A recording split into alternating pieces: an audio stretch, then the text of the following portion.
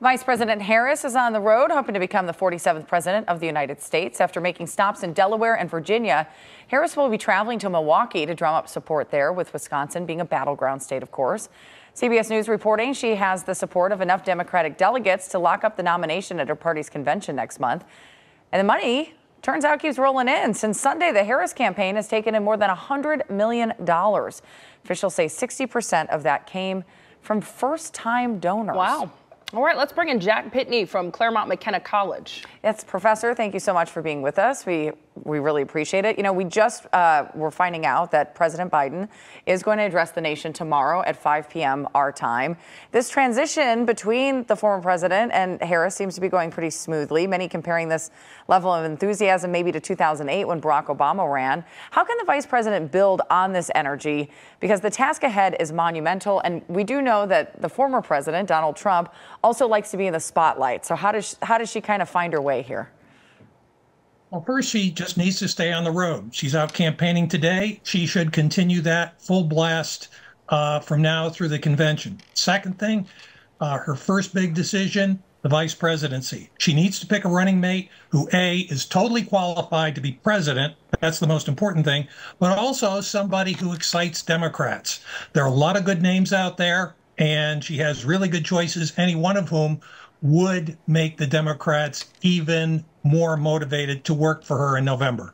All right, and as we just laid out, she has the momentum, seemingly enough delegates to cinch the nomination, and then the donors, of course, are sending in money. What challenges does she face in going head-to-head, though, with Donald Trump? What are her biggest issues here? Two things. One, the nation is just polarized. This is not going to be a blowout election on either side. It's pretty close to a 50-50 country. She can expect attacks from Trump on issues like inflation, on immigration, her own record here in California. So her staff has to do what is called a vulnerability study, opposition research on oneself, and anticipate the issues that are going to come up. Well, that's, you know, President Biden, as we were just talking about, is going to address the nation tomorrow. Is there something he can say? Does what he says matter at this point?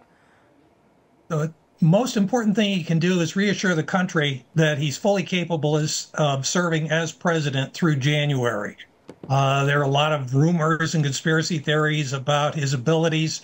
He should make it clear that he made the decision to defeat Donald Trump, that he decided that Kamala Harris would be a better candidate than he would be, but he is fully capable of being president. And that's an important signal to send to the country and the world.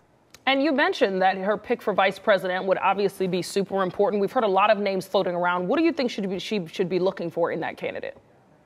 Number one is the day one test. Is this person ready to be president if something should happen on day one? That's the most important thing.